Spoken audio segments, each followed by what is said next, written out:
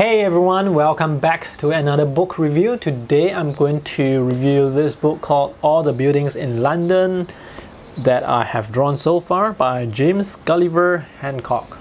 This is a hardcover book with 72 pages of drawings by James Gulliver Hancock of buildings that you can find in London. So not all the buildings, but the more popular or iconic ones, such as Trafalgar Square, Westminster Abbey, Houses of Parliament, Buckingham Palace, Harrods, Royal Albert Hall, the Natural History Museum.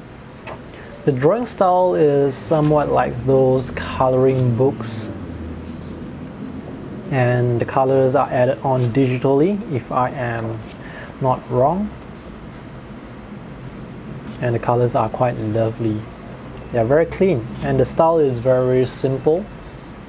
Some of these buildings, they are actually very complicated, very detailed, but somehow James managed to simplify the buildings into drawings like this, and they look quite lovely.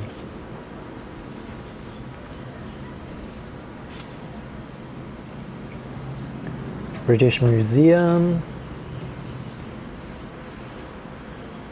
St. Pancras Station.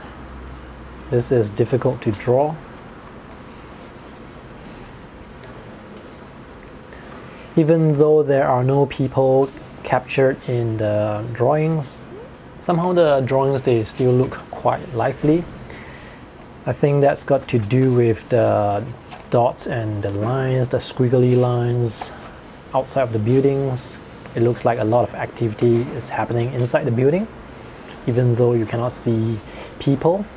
So all these lines, all these dots and textures, they actually sort of give some sort of action or liveliness to the drawings.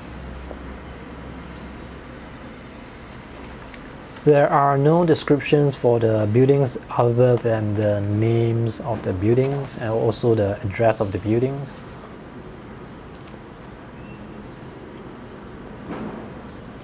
By the way, this book is actually the second book in the series. The first book featured New York, Manhattan buildings.